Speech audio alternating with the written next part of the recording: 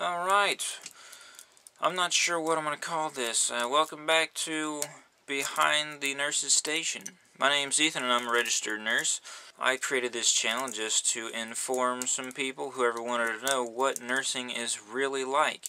I'm not going to give any medical advice as you should do this or do that because that could lose my license for me. But if you're thinking about becoming a nurse, you want to go to nursing school, you thought about it, someone's told you you should do it, you can ask some questions. I'll tell you what it's really like up on the floor in the hospitals. I haven't worked in nursing homes or in doctors' offices, so I can't really give that perspective of it. But I can tell you what it's been like for me. I have worked in float pool, which means I worked on about 8 or 9 different units within the same hospital.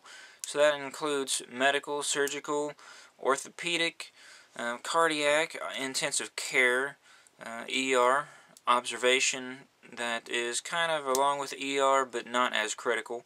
I've worked on dialysis units, and then I've also worked on kind of a neuro unit where they have stroke patients and all. So if you have any questions about what is it really like on the floor, is it fun, is it bad, do you have time to do things, just let me know and I will answer your questions for you.